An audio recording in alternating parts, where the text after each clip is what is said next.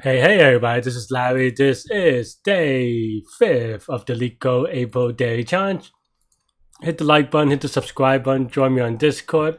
Let me know what you think about today's poem. Ooh, and I always check this not because I am looking up my rating or anything, but up on the upper left, if you could see, there's a feeling lucky. I don't know if I'm pointing the right way. One of these directions. Feeling lucky. Yeah, if you click on it, you got 10 coins. Yay, 10 coins. All right.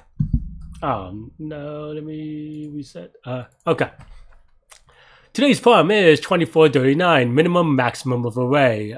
Hit the like button, hit the subscribe button, join me on Discord. I might have already said it. So, okay, so you're given zero index array of nums of non-negative integers.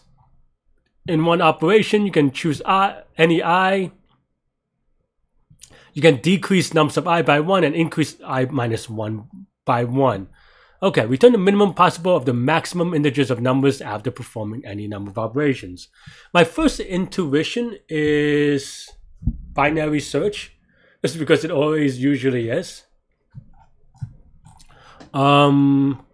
I'm just thinking, learning a little bit from yesterday, just trying to think whether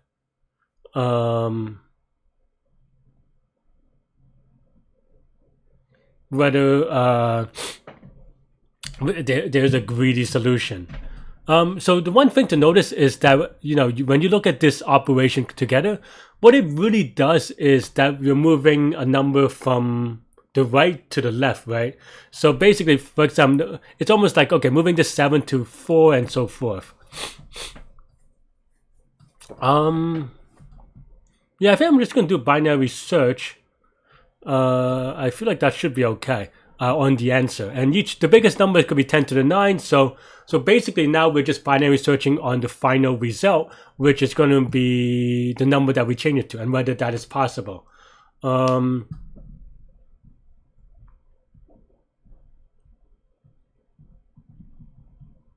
Yeah, basically, yeah, okay. I was just checking it in my head, but okay, n is equal to nums, left is equal to 0. This is basically if the number is 0, which actually cannot be possible. Oh, actually, I guess it could be possible. So we'll do that. And then right is equal to 10 to the 9, just say plus 5.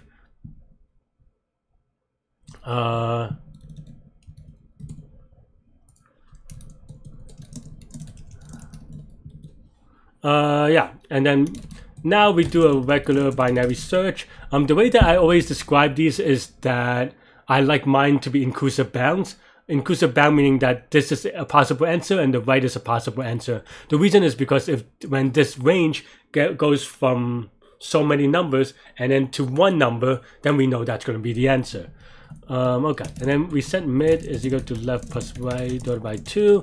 We go, okay, if good is mid, if the mid is good, that means that we want to choose a smaller number, right? Minimum, oh yeah. We want to choose a smaller number to try. So we said right is equal to mid. Knowing that mid is good and this is an inclusive bound, so we know that the right can be, inclusive. Otherwise, left is equal to mid plus 1, and then we just return left at the end. Or you go to return right. That's part of the beauty is that left is equal to right when this terminates. So yeah. So then now we have good target, say, right? And I'm gonna be a little bit lazy here, and I'm just gonna reverse this input once. So then now we can go from left to right with the same idea, right? So okay, so maybe we have a carry flag. So then now for x in nums, we have if x is greater than or equal, or just greater than target. How do I want to write? So we add carry to x. We set carry is equal to 0, and then if x is greater than or equal to target, then carry is equal to x minus target, right? And then at the very end, we just want to make sure that carry is equal to 0. If carry is equal to 0, that means that we don't have any leftovers, and that means that every number is less than or equal to target. If I did it correctly anyway. So that's basically the logic here. Let's give it a spin. Looks good. Let's give it a submit. And that feels good. Oh, 1100-day streak. So that's pretty okay. Huh, a little bit slower. Maybe there's a greedy way. How did I do it last time? No, I did it with this last time too. I even did the reverse thing. Last time I was pretty slow as well. Huh.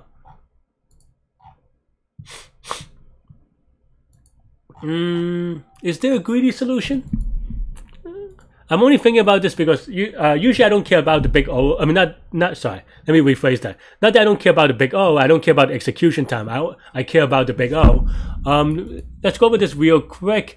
This is going to be, there's going to be O of log R iteration, right? Where R is the range of the number.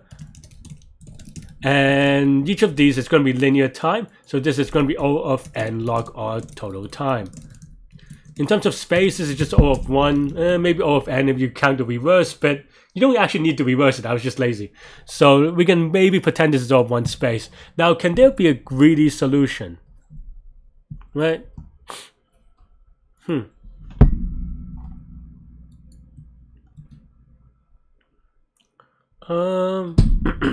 trying to think, because usually when you're off, or when I'm off, I'm not off by this much. But this is a very binary searchable answer. I mean, you can make some minor optimizations. Like, for example, this can be equal to max of nums or something like that. But that's going to be just like slightly faster, right? Like, I don't think that's going to be... I mean, it is faster. But yeah, like I said, I didn't expect it to make that much of a difference.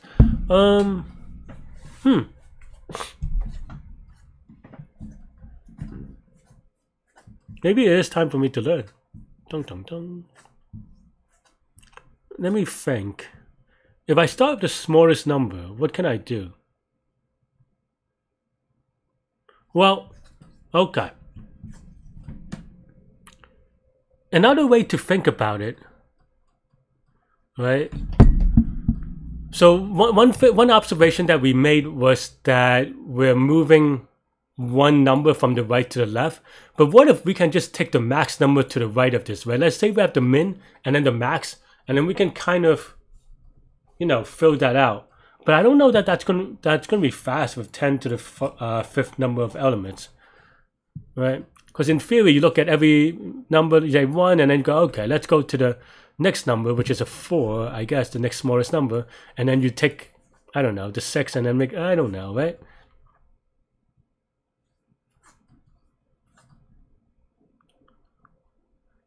Because after that, you have to change like this to a thing, and then I don't know. That feels a little bit awkward. I'm trying to think right now what the greedy situation is. I mean, some of it, to be honest, is because we're having a greedy week on Leetcode, and I'm just trying to think about how to do this really without using binary search. And it's something, this is definitely one of my weak points, so I am going to try at least a little bit. Maybe I won't go all the way if I'm just struggling. But can we sort?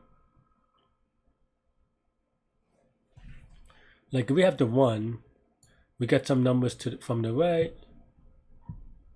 But how do you know how many numbers you want to go to the left, right? The next number is 4. Then you have 6.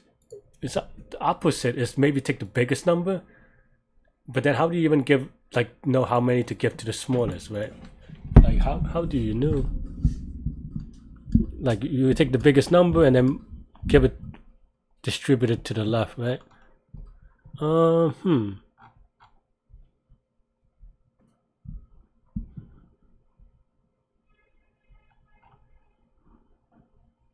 Minimum possible of the maximum value. So you always want to take the maximum and then make it smaller. But if you can't do it one at a time because nums is going to be very big.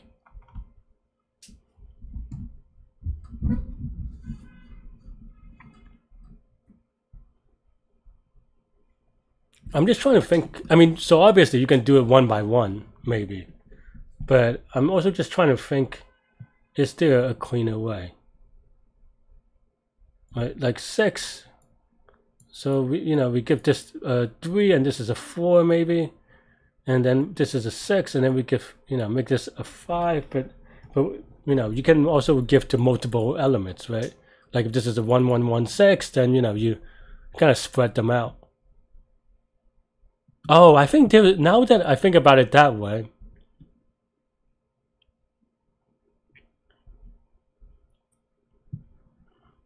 I see, huh? So the way that I'm thinking about it now, and I have to figure, I have to actually clean it up to figure it out. But let me bring out the drawing pad so I could kind of visualize this. I think, okay. I mean, for me, for the viewers at home, this is, not gonna lie, this is mostly for me at this point. I mean, maybe it's for you too, and I appreciate you if you're watching it. And if you're still watching, let me know in the comments if you're watching the new D&D movie. It's supposed to be good. I don't know if that's like propaganda or ads or whatever, but yeah. Okay, let me just draw this. So basically my idea is that, okay, let's say we have, oh, that didn't draw well. Let's say we have, 3 7 1 6, and the way that I visualize this is just having just visualizing it physically, right? So you have 3, okay, pretend that's a straight line. That's terrible drawing. Okay, more straight, 7 1 and then 6, right?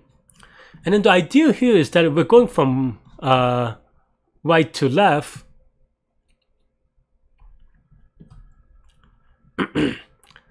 And I have to figure out how all these things combine. But basically if we're going to right to left, that means that what we actually want is that, basically if you want to have a perfect answer, oh, I thought I changed the colors.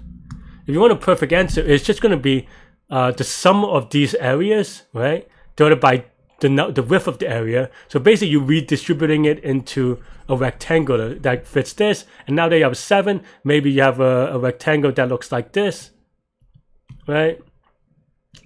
And then you kind of do the math that way. Of course you have to kind of make sure you that you when you track this, that to the left there's no bigger thing. But then I think as you do that, then you're basically just able to check, right? So maybe you get like the max of the first K elements, and then you kind of do it that way. Maybe, I don't know. I don't know if that's a perfect answer, but I think that's the way that I'm going to start doing it. And of course, I didn't put it on screen, so you didn't really see me draw it. Let me put it on screen really quickly. That's basically what I was doing. Sorry, friends, if it looks like I was just, I don't know what it looked like I was doing. Let me know in the comments what it looked like I was doing. But basically, I was drawing this.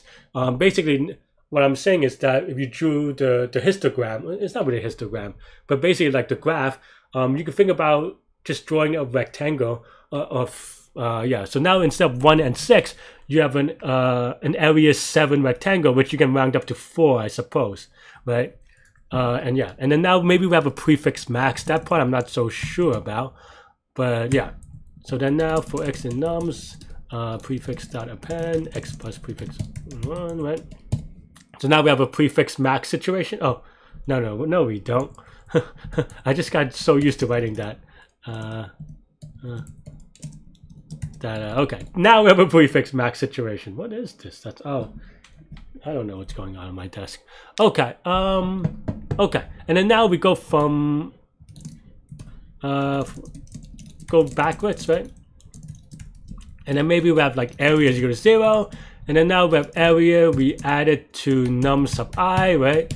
And then now the max to the right, basically the areas that we have factored in is equal to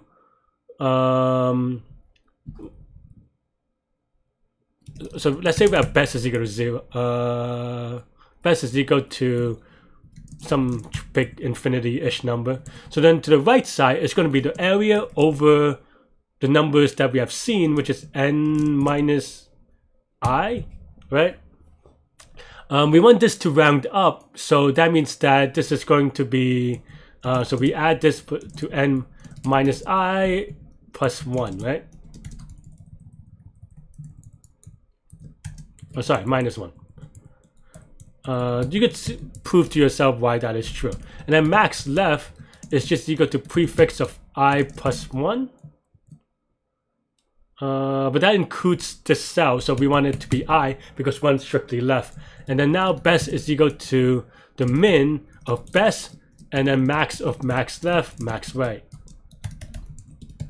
And then we return best.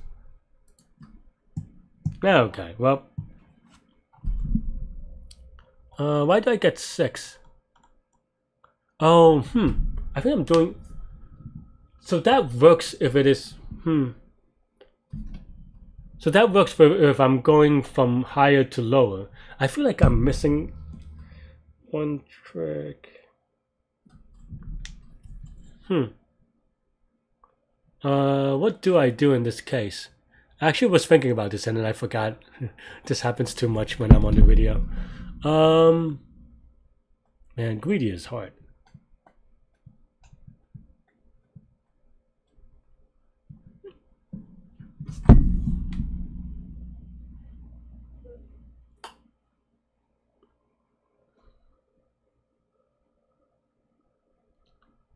Once we get something higher, what happens? Like, let's say in the worst case, we have something like 10, 9, 8, 7, 6 or something, right? Dot, dot, dot. So we have 1, you add it to 2. So, okay, dot, dot, dot, you have 2, 1, right? So we have 1, we add it to 2, but then we shouldn't add it to 2.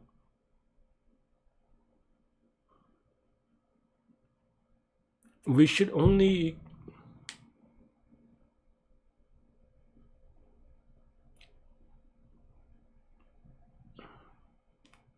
Do I...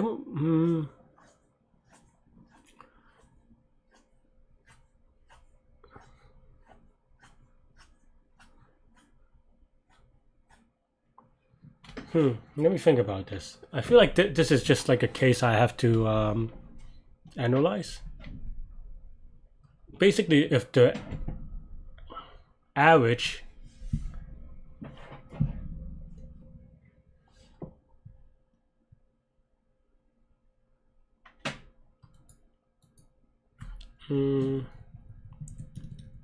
like if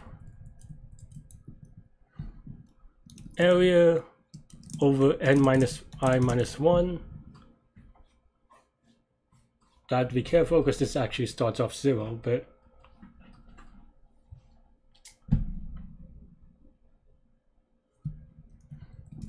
maybe just like previous is equal to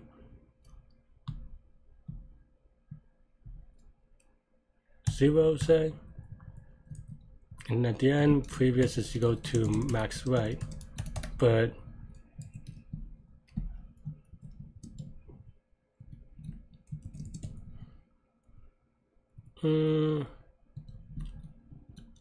if the previous is bigger than number sub I, then we continue maybe.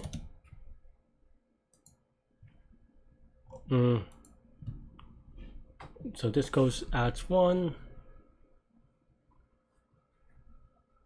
Oh, the other way around, whoops.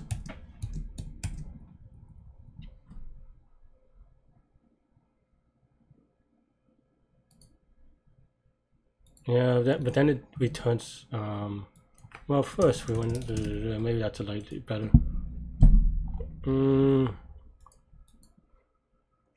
Then this is 7. But I think that just happens to be lucky that we were able to do it, though, to be honest. That it was right to begin with. Did I submit? No.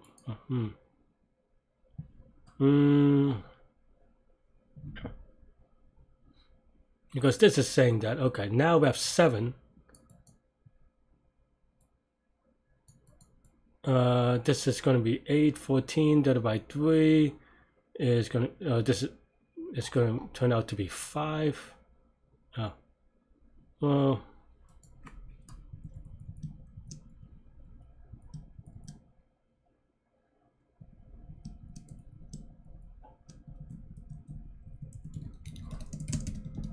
I don't know if this is right. I mean, it fixed these things, but I don't know that I believe in it at all. Yep,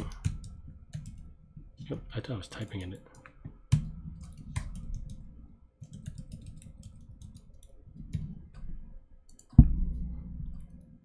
Why does it take so long now?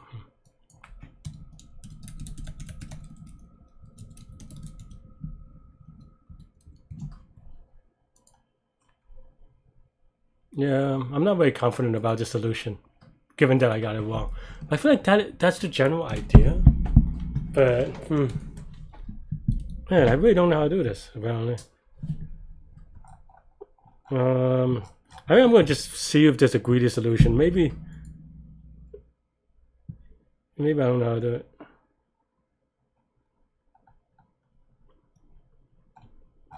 I mean, that's just binary search. Is it just binary search? Prefix sum average. That's what I was trying to do. But, oh, I see. I was trying to think about it backwards, but if you think about it forwards, I see.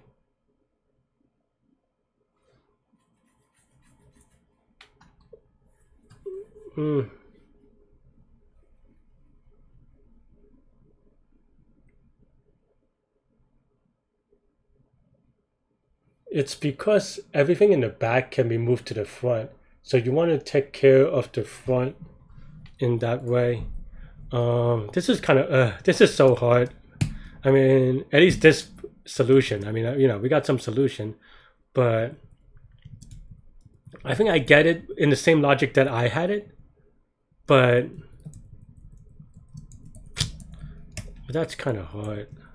I mean, the logic is very similar, but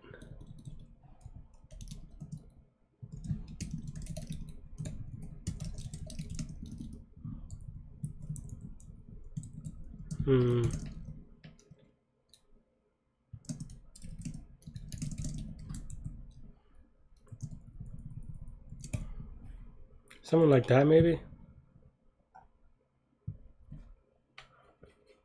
Apparently not.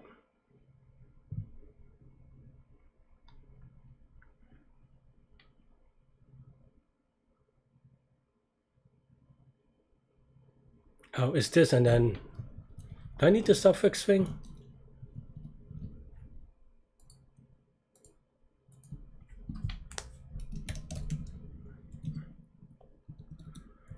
I don't know anymore, friends.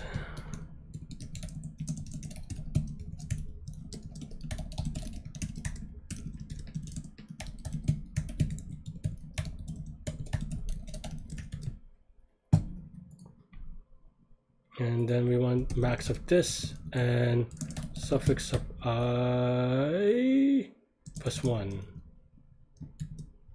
Same idea, but doing the other way. So 3, yep. So this is 5.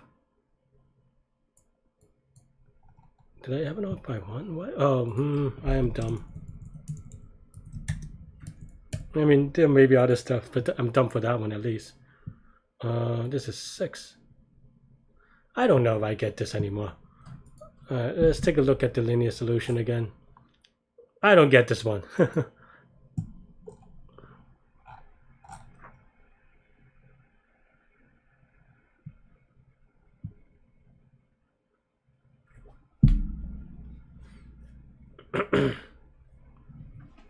Okay, binary search. Took like 8 sentences before it said binary search. It's kind of weird, but okay, fine. I thought I had.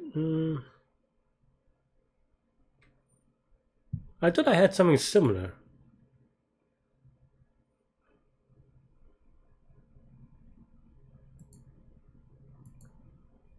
I don't think I understand this one at all, to be honest, friends. So yeah. I mean, I get it, but I don't know if I get it, friends. I might have to. Greedy problems are so hard. So maybe I just need to take a break. So I don't know, friends. I don't know how to prove this. I mean, yeah. I'm useless today, friends. Oh, snaps. I left it up, didn't I? Okay, well, I didn't. And I failed in multiple ways. This is the solution that I finally got accepted. I don't know if you saw. But basically, I tried it the other way with suffix and it didn't really work. So, yeah, I tried it with prefix sum. I was basically trying to do exactly the same thing, but I was doing it backwards from the back up, and I couldn't get it to work. Sorry that I kind of didn't. I don't know. This is a terrible video all around. Hopefully the binary search is good enough for you. That's all I have for today. My apologies that this video is terrible. I don't know. I don't have enough energy to, I don't know. I am very lost and confused by this form. So I'll probably do some studying offline. If you want to leave a question or, you know, whatever, let me know in the comments. But yeah, but the visualization is roughly the same. I wish I showed you everything. Sorry, friends. Anyway, that's all I have for today, though. Stay good, stay healthy, to good mental health. I'll see y'all later. Take care. Bye-bye.